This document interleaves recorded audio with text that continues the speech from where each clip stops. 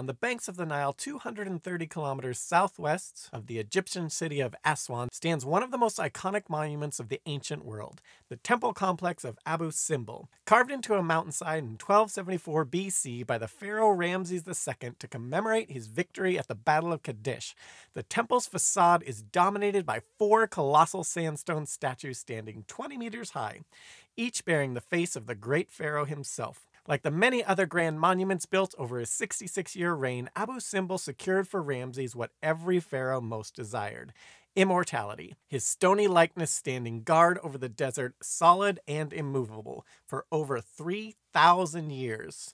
Only no, it hasn't, for as immovable as Abu Simbel might appear, today the Great Temple stands some 200 meters from where it was originally built 30 centuries ago. This displacement was not the result of some geological phenomenon, but rather an extraordinary human effort to save Abu Simbel and dozens of other ancient wonders from destruction. This is the story of the greatest archaeological rescue mission ever undertaken. Stretching 6,650 kilometers from Lake Victoria to the Mediterranean Sea, the Nile River has been the lifeblood of Northwest Africa since the dawn of human history. Every summer, the Nile floods, depositing a blanket of fertile silt over the land and allowing agriculture and civilization to flourish along its banks. But for all its gifts, the Nile can also be capricious and treacherous. Its life-giving summer floods can be unpredictable, with high waters destroying crops and low waters leading to drought and famine. These floodwaters can also only travel so far, limiting agriculture to a very narrow band on either side of the river. And while the Nile has long been a vital transportation artery, the 6 shallow cataracts or whitewater rapids along its length make travel difficult, with boats often having to make multiple overland portages. For these reasons, the peoples living along the Nile have long dreamed of damming up the great river, allowing the yearly floods to be controlled, the cataracts to be bypassed, and water to be stored and diverted for irrigation. The first recorded attempt to tame the Nile was made in the 11th century CE by the great Arab polymath Ibn al-Haytham, better known in the West as Al-Hazen. Commissioned by Al-Hakim bi-Arm Allah, the Fatimid Caliph of Egypt, Al-Hazen quickly determined that the scheme was impractical with the technology available at the time. Fearing his report would provoke the Caliph's wrath, Al-Hazen did what any of us would do in that situation and proceeded to feign madness, leading to him being placed under house arrest from 1011 until Al-Hakim's death in 1021.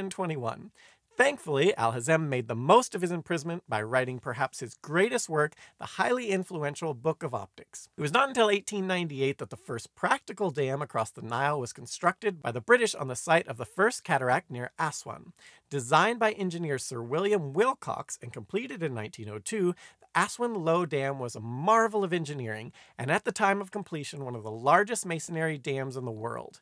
In addition to locks that allowed shipping to bypass the cataract, the dam also incorporated large gates that could be opened to allow floodwater and silt to flow downstream, or closed to store irrigation water for the winter months.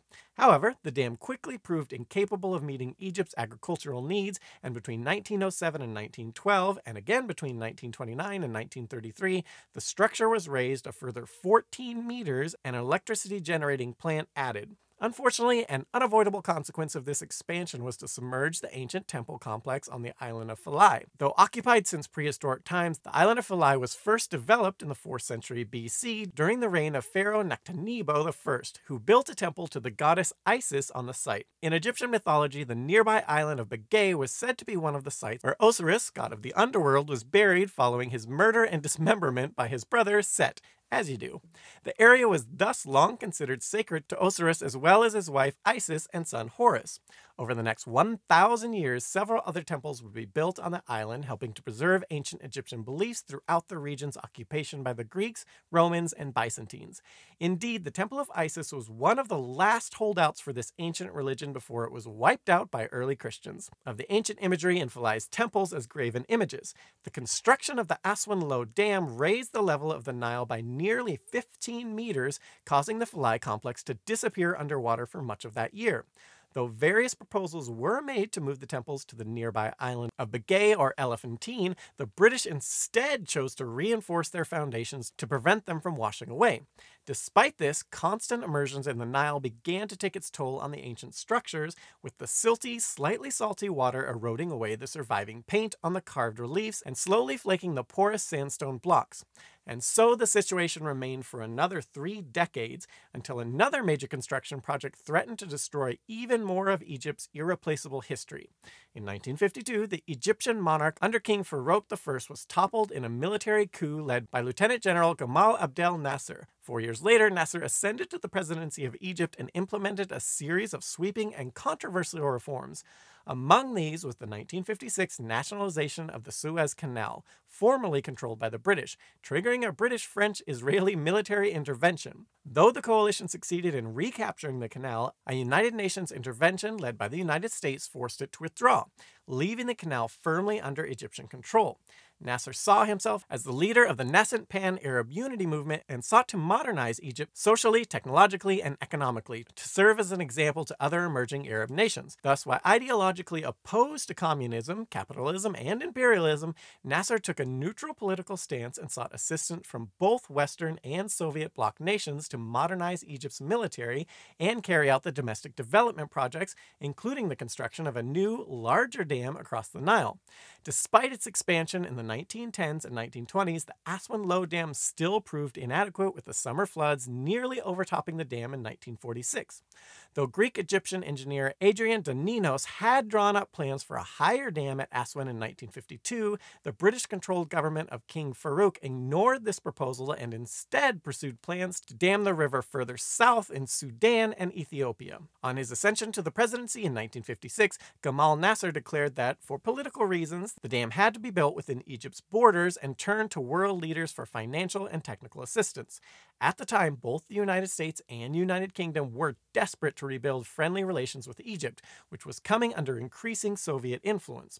When Nasser asked the United States for weapons to modernize its army, U.S. President Dwight Eisenhower agreed on the condition that they only be used for defensive purposes and that the American advisors be allowed to train the Egyptian army. However, Nasser rejected these conditions and instead turned to Soviet Premier Nikita Khrushchev, who agreed to supply Egypt with arms in exchange for deferred payments on imports of Egyptian grain and cotton. Thus, when Nasser asked for assistance in constructing a new Aswan Dam, the US and UK were quick to pledge $70 million, which is about $700 million today, towards this project.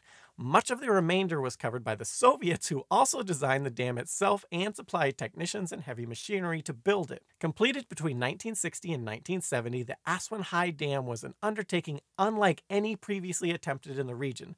Described by Premier Khrushchev as the eighth wonder of the world, one of the largest embankment dams in the world, the massive rock and clay structure stands 111 meters tall and nearly 4 kilometers long, contains 43 million cubic meters of material, stores 46 cubic kilometers of water for crop irrigation, and generates 2.1 gigawatts of hydroelectricity. But these advantages came at a cost, for the dam's construction caused the Nile for some 500 kilometers upstream to flood its banks, creating 5,250 square kilometer reservoir known as Lake Nasser. Even before construction began, engineers predicted that Lake Nasser would destroy hundreds of settlements along the Nile and submerge dozens of ancient temples and other archaeological sites. This looming heritage crisis prompted UNESCO, the United Nations Educational, Scientific, and Cultural Organization, to launch the greatest archaeological rescue mission in history, the International Campaign to Save the Monuments of Nubia. Stretching from the first cataract in Aswan to the confluence of the White and Blue Nile, Khartoum, Sudan, Nubia is a region rich in history. The region was ruled by one of the earliest civilizations in Africa, the Kerma Kingdom, until its conquest by the Egyptian pharaoh Thutmose I around 1500 BC.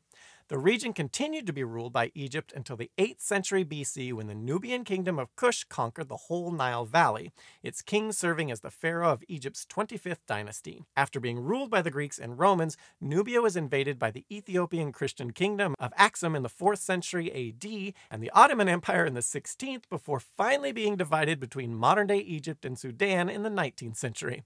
This long and eclectic history has left Nubia littered with historically significant sites, 22 of which were identified by UNESCO as being at risk of destruction by the Aswan High Dam. Though saving these monuments would be a gargantuous undertaking, the anticipated social benefits of the Aswan High Dam made the project's cancellation unlikely. The campaign was officially launched in March of 1960, with 50 countries pledging financial and technological support. But before any salvage work could begin, archaeologists from around the world descended upon Lower Nubia to perform one of the largest archaeological surveys in history. As the waters of Lake Nasser would submerge much of the archaeological context of the region, it was vital to gather as much information as possible before it was washed away, especially about the Nubian people and their culture. And as the Aswan High Dam took shape and the archaeologists raced against time, teams of engineers and architects from around the world tackled the daunting task of rescuing 24 giant stone monuments. Of the 24 sites marked for rescue, the largest and most complex was the Ramses II temple complex of Abu Simbel. Initially, there was considerable debate regarding the best way to preserve the temples. One early proposal by film producer William McQuitty, architects Jane Drew and Maxwell Fry, and civil engineer Ovi Arup called for the construction of a permanent rock-filled dam around the temples, with water inside kept at the same level as the Nile downstream of the high dam. Underwater viewing chambers within the dam wall would allow tourists to view the preserved temples. Another proposal by Italian architect and archaeologist Piero Gazzola called for the temple chambers and facade to be cut away from the mountain and encased in a protective reinforced concrete structure. This whole assembly would then be slowly raised by massive hydraulic jacks, with prefabrication concrete supports being laid underneath until the temple had been lifted a full 60 meters. The surrounding hill landscape would then be carefully reconstructed, leaving the whole complex in the same position but at a higher elevation. Though proponents of building a protective dam argued that raising the temples would expose them to excessive erosion by wind and sand, critics countered that the inevitable seepage of water beneath the dam would eventually erode away the temple's foundations. Furthermore, even the most conservative estimates put the cost of the dam scheme at a whopping $82 million, causing the UNESCO committee to reject it outright. But while the committee initially favored Pierre Gazzola's vertical lift scheme, this too was soon found to be prohibitively expensive at an estimated $62 million. The decision was thus made instead to cut the temples apart into small blocks and reassemble them at a site 200 meters back from and 65 meters higher than the banks of the Nile. Work began in November of 1962 under the supervision of Polish archaeologist Kazimierz Michalowski. The first phase of the project involved erecting a cofferdam around the temples to prevent the rising floodwaters from interfering with the operation. Drainage tunnels were also dug below the temple to divert any seepage. Scaffolding was erected to support the ceilings, and the facades and colossal statues were covered in earth and steel gratings to protect them from damage by falling stones. Then began the delicate task of cutting the entire temple into 1,036 blocks, each weighing between 7 and 30 metric tons. This work was largely carried out by stonemasons from Italy's famous marble quarries, who were able to strategically deviate from blueprints when the instincts indicated the presence of soft and unstable rock. Despite the abrasive silica dust thrown up by their cutting tools, the workers refused to wear goggles or masks in order to better see their work, leading to several being hospitalized with respiratory silicosis. Once cut and lowered to the ground by crane, the blocks were transported by truck up a custom-built road to the new temple site, where they were painstakingly reassembled like the world's largest jigsaw puzzle. The transfer of the blocks was completed by March of 1966, while the final block was lifted into place in September of 1967. All that remained was to erect a giant reinforced concrete dome, encasing the reconstructed temple inside a new waterproof man-made hill. After 6 years of painstaking work, the rescue of Abu Simbel was declared complete on September 22, 1968. The final cost, $42 million, half borne by the Egyptian government and half by foreign sponsors. Soon after, the temple was reopened to the public, with a dedicated airport being built nearby to allow easier access for tourists. While the relocation of Abu Simbel was the most famous project of the international campaign and the face of its success, it was far from the only rescue operation. Throughout the 1960s and 1970s, dozens of other temples, tombs, and other monuments were relocated to higher ground, often with foreign assistance. For example, the Temple of Amada, the Temple of Dare, and the Tomb of Peanut were moved to a nearby site known as New Amada with the assistance of France, while the Temple of Kalabsha, Temple of Gurs Hussein, and Kiosul of Kirtasi were moved to New Kalabsha with the assistance of West Germany. In exchange for their assistance, several nations received entire temples or parts thereof as grants to return to display in their own museums. These are the Temple of Dabad in Madrid, Spain, the Temple of Dender at the Metropolitan Museum of New York City, the Temple of Tafé in the Rijksmuseum Leiden, the Netherlands, the Temple of Elisea at the Museo Egizio in Turin, Italy, and the gate from the Kalabsha Temple at the Egyptian Museum in Berlin, Germany. The only major archaeological site in Lower Nubia not to be moved was the settlement of Qasr Ibrim, 100 kilometers southwest of Aswan, located on a clifftop overlooking the Nile. The site was turned into an island by the rising waters, but was largely spared from damage. Among the last sites in Nubia to be rescued was the temple complex at Philae, which now lay between the Low and High Aswan dams. As with Abu Simbel, the UNESCO committee initially considered surrounding the island with a protective dam or raising the entire complex above the waterline, but eventually elected to dismantle the complex and relocate it to the nearby and higher island of Ajilkia. Work began in 1972 with the erection of a temporary cofferdam around the island consisting of 2 layers of steel plates between which 1 million cubic meters of sand was poured. This allowed water to be drained from around the flooded temple complex. A detailed survey was then conducted of the surface of Philae Island in order to precisely map its topography. These measurements were then used to carve the surface of Ajilkia Island to exactly match that of Philae, allowing the temples to be re-erected in their original positions. The temples were dismantled into 40,000 components weighing between 2 and 25 tons each, the transfer of which began in April of 1977.